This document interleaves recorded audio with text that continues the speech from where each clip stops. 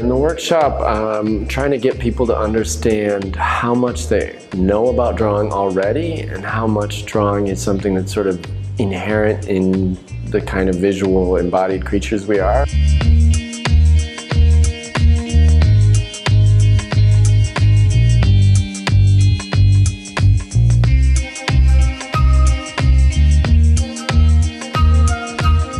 Rather than seeing drawing as something that's for talented people with a certain set of skills, that drawing is actually sort of a kind of thinking, or maybe a kind of literacy, but a kind of thinking that we all have access to. It can all help us sort of see things about ourselves, see things about our work, see things about our world in a different way. If your notion of drawing is to draw like I draw, okay, that's kind of that's a lifetime of working. But if your understanding of drawing is how do I make and organize relationships in space, everybody can do this through a sort of non-representational comics making exercise that thinks about space and thinks about mark making, and a couple other activities and some collaboration. All sort of kickstart people's thoughts about how much they really already know and sort of show them how capable they can be. There's that moment when you're sort of explaining something, you're asking people to do a drawing thing which they're often nervous about or apprehensive about, and then they take to it and they dive in. There's that moment where it goes from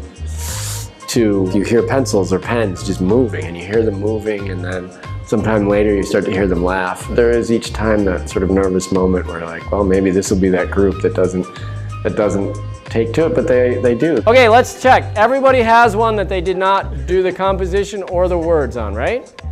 Okay, so now you can put your number 3 on the back and put your name, and then you are to draw the comic. You know how to draw eyebrows, you know how to draw people if you need to.